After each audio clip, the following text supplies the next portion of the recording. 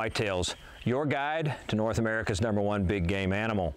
Today's topic is antler lingo, or more specifically, the language of antlers. And it goes something like this. Hey Brian, I shot a great buck last weekend. It's a 4.5-year-old 130-inch mainframe 10 with split G2s, a kicker off the 3, great purling at the base. Man, his H1 measurements were over 7 inches. This buck had character. To the untrained ear, that may sound like a lot of jargon. But to the hardcore whitetail enthusiast, this is a very specific descriptive language. Well, what are the origins of this language? Actually, two sources. One is the Boone and Crockett scoring system, and the other is just general terminology that hunters have used over the years and become accustomed to. So let's talk about the Boone and Crockett scoring system jargon.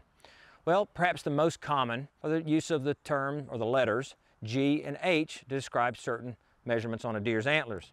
G1 is the brow tine, G2 is the second tine, G3 the third, and so on.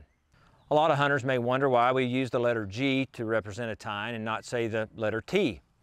Well, it's actually quite simple. Letter G is the column on the Boone and Crockett score sheet where we measure antler tines. The same is true for the letter H. That's where we measure antler circumferences. And when you're taking a Boone and Crockett score, you'll take 4 different circumference measurements. 1, 2, 3, and 4. So this gives you an idea of the deer's mass. When it comes to other terminology commonly used, we talk about a deer's mainframe. That's its typical mainframe. In other words, where the typical points originate from the beam. In this case, even though this buck has a number of abnormal points, its typical frame is as a 10 point. 1, 2, 3, 4, 5, then obviously 5 for the other side, giving it a typical 10-point frame. We talk about things such as fork tines and drop tines. Fork is simply where you have a fork in a tine that's an abnormal fork. A drop tine would obviously be a downward facing tine, particularly off the main beam.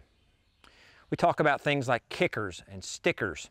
These are commonly used to represent tines that are somewhere up on the beam and in an abnormal location. We have a number of terms that we use for things around the deer's base.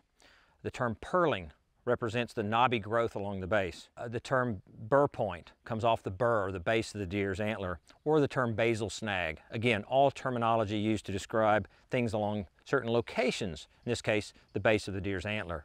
So there you have it, folks. You now know a new language. So next time you overhear a conversation filled with antler lingo, you won't need an interpreter.